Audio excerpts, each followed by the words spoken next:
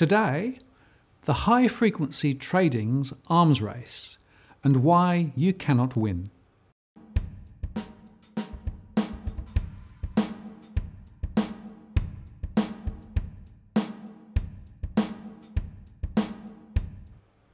Hello again, I'm Martin North from Digital Finance Analytics.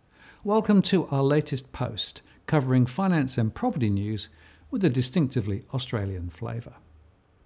Back in 2015, the Bank of England published a research paper examining how high-frequency trading impacts market efficiency. High-frequency trading, or HFT, is where automated computer traders interact at lightning-fast speed with electronic trading platforms for profit. HFT has become an important feature of many modern financial markets, such that the rapid growth and increased prominence of these ultra-fast traders have given rise to concerns regarding their impact on market quality and market stability.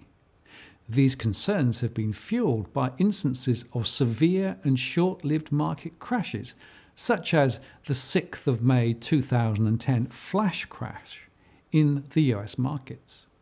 One concern about HFT is that owing to the high rate at which HFT firms submit orders and exchange trades, the algorithms they use could interact with others in unpredictable ways, and in particular, in ways that could momentarily cause price pressures and price dislocations in financial markets. The bank used a large set of data on individual high-frequency traders to examine the interactions between different HFTs and the impact of such interactions on price discovery. And they showed HFT firms tend, more than their peer investment banks, to buy or sell aggressively the same stock at the same time. Also, a typical HFT firm tends to simultaneously aggressively buy and sell multiple stocks at the same time, to a larger extent than a typical investment bank. Now, the author Michael Lewis published Flash Boys, a book in which he claimed that the US market has been rigged by HFC to the point where ordinary investors are always behind the market and will miss out consistently. Flash Boys also suggested that there is a problem in the US with unnecessary intermediation and limited transparency via so-called dark pools, that it is to the detriment of investors. Indeed, dark pools and HFT are closely linked. In fact, high-frequency trading is an arms race in the quest for speed. Anything to get a millisecond advantage. As a result, it creates an ever more uneven playing field. For example, in 2010, the spread networks completed a fiber optic cable linking two key trading hubs, Chicago and New Jersey, where Wall Street has its computerized trading equipment. That cable cost $300 million and took the most direct route between those 2 points and shaved more than a millisecond from what had formerly been the shortest round-trip travel time for information at 14.5 milliseconds. That tiny time saving was a boon for the high-frequency financial traders, who could take advantage of it to buy or sell before others learned of distant price shifts.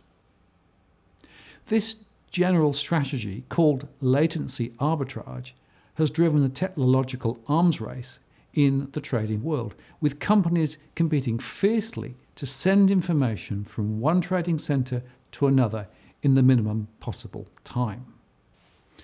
Companies such as Mackay Brothers built special microwave links between these two same trading centers. Electromagnetic waves travel much faster through air than glass, so with the help of properly engineered radio equipment, microwave signals can readily beat light in glass fiber. A similar battle appears to be taking now across the Atlantic, where information to guide lucrative trades traditionally flowed through fiber optic submarine cables. In 2015, Hiberia Networks, which was later acquired by GTT, together with TE Subcom, completed a 4,600 kilometre fibre optic cable that followed a specially direct route between New York and London to offer the least delay, requiring only 59 milliseconds for a signal to make the round trip. Hibernia expected that its cable would service high-frequency traders with the fastest possible connections between the two cities. But now, as reported this week, some HFT traders are experimenting with radio rather than fibre optics between these two centres to gain even greater speed and so that split-second advantage. As Zero Hedge highlighted last year, firmers will go to great lengths for just a few milliseconds advantage. It makes a difference between billions in profits and losses. So here is another example. An empty field in Aurora, Chicago, was bought for $14 million, which is twice the growing rate for a 31-acre plot of flat, undeveloped land. And a mysterious antenna, a single nondescript pole with two antennas, has been erected by a row of shrubs. And the owner is not a developer, but Jump Trading LLC, which was described as a legendary and secretive trading firm that's a major player in some of the most important financial markets. And there was a reason why Jump overpaid so much. It was an investment into guaranteeing future returns, because ultimately the purchase was all about the location. Just across the street lies the data center for CME Group, the world's biggest futures exchange, and by placing its antennas so close to CME's servers, Jump hoped to shave maybe a microsecond off its reaction time, enough to separate a winning from a losing bid in trading that takes place at almost the speed of light, enough to make billions in profits if done successfully, millions of times every minute of every year. As Bloomberg describes the land grab, it was the fastest and perhaps boldest salvo in an escalating war that's becoming waged to stay competitive in the high-speed trading business. At its core, the race is about latency arbitrage and not being the slowest firm on the block, which would be a recipe for financial ruin. Sending data back and forth between the US Midwest and East Coast allows high-frequency traders to profit from price differences for related assets, including the S&P 500 index futures in Illinois and stock prices in New Jersey. These arbitrage opportunities only last often tiny fractions of a second, which is ironic because at its core, modern high-frequency trade is about everything but a level playing field. After all, there are millions of traders to be front-running. Take that away, and the HFT parasites of the world would have no advantage whatsoever. Now, recently, it was announced that Royal Bank of Canada's Greg Mills, the global equities head who spearheaded the firm's fight against predatory high-frequency trading, is leaving RBC Capital Markets next month after 2 decades at the bank. According to Bloomberg, Mills was an advocate for market transparency while at RBC, and under his leadership, the firm developed a smart order router named Thor to level the playing field between institutional investors and high-frequency traders. The efforts earned the bank the moniker RBC Nice in Michael Lewis's 2014 book Flash Boys, A Wall Street Revolt. And what about Australia? Well, in 2014, ASIC released an interesting perspective on high-frequency trading. ASIC argued that whilst there are some similarities between the Australian and US markets, we do not have an HFT issue here. They say the order-to-trade ratio is lower in Australia at 8.1 compared with the US or EU, where it is above 30. And back in 2012, ASIC had established a task force to look at these concerns. The task force analysed data and market behaviour, and they said, where appropriate, took action, including changes to the regulatory framework, and publicly reported on its findings.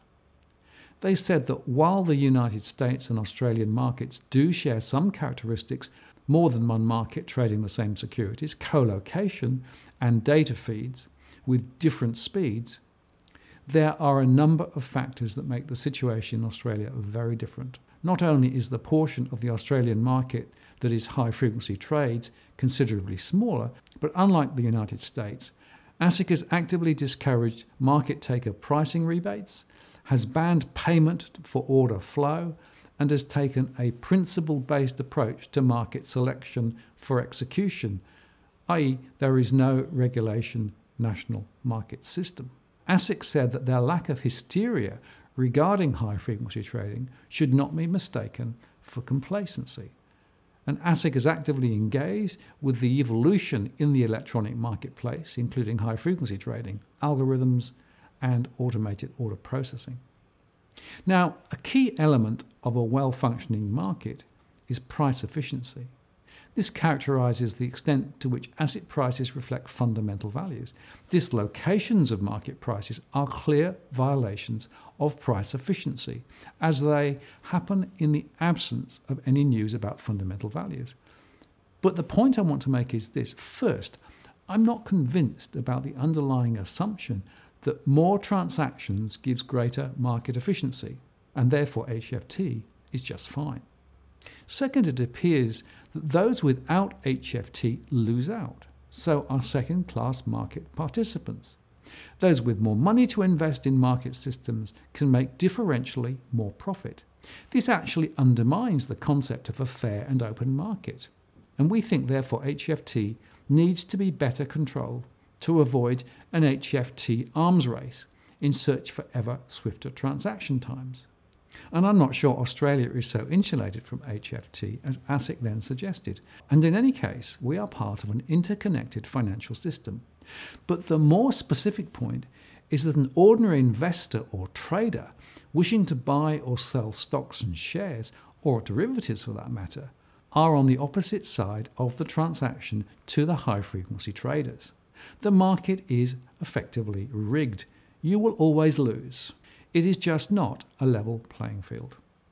One argument, perhaps, as to why a financial transaction tax imposed on every trade would be a good thing, as it could potentially help to level the current tilted pitch.